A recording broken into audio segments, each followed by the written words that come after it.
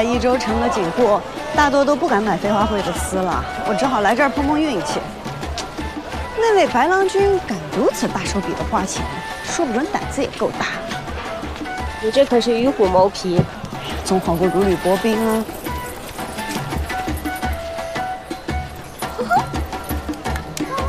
漂亮，这件有问题。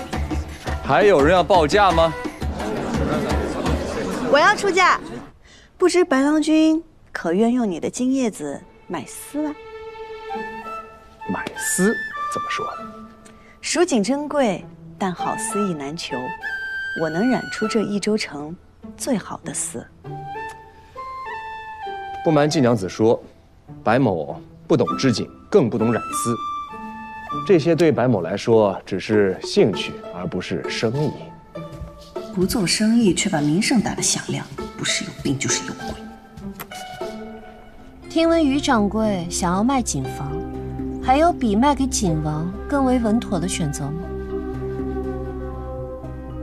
于掌柜不必急着答复，我今日来，主要是为了顺路送个人。希儿，于掌柜可要照顾好您的孙女儿，下一次可就没这么好运了。掺杂了权势，生意便不只是正经生意了。杨警官，愿你早日砍了这些魑魅魍魉。师父，徒儿不孝，不能靠自己将益州案查个水落石出，还求师父再指引徒儿一次。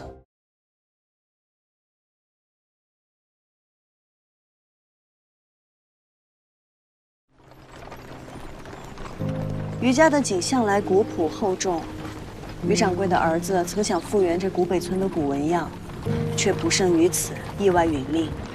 这么多年，于掌柜一直想要完成他儿子的遗愿，但终未能成，这是他心中一直的遗憾。所以我们去古北村拿到这纹样，就能说服于掌柜了吗？但愿吧。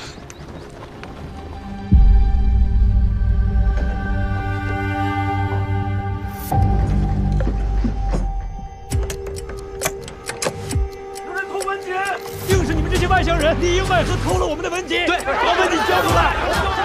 把文笺交出来！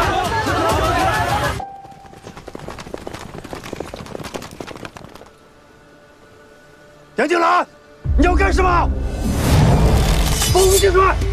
什么该查，什么不该查，你心里清楚。不然，长安的援兵可救不了益州的火。不知此次蜀红供给会派何人押送？你想要谁送？停！你怎么在这儿？这外面歹人多，我怕你识人不清，让人给卖了。白郎君是哪里人啊？南诏人，以何为生？祖上的产业够用了。来这益州所谓何事呢？杨警官，这是在盘问在下吗？身为益州的警官，关乎锦业的一草一木、阿猫阿狗，我都有义务盘问。昨夜我与季娘子生死与共，季娘子比较了解我，要不然你问问她。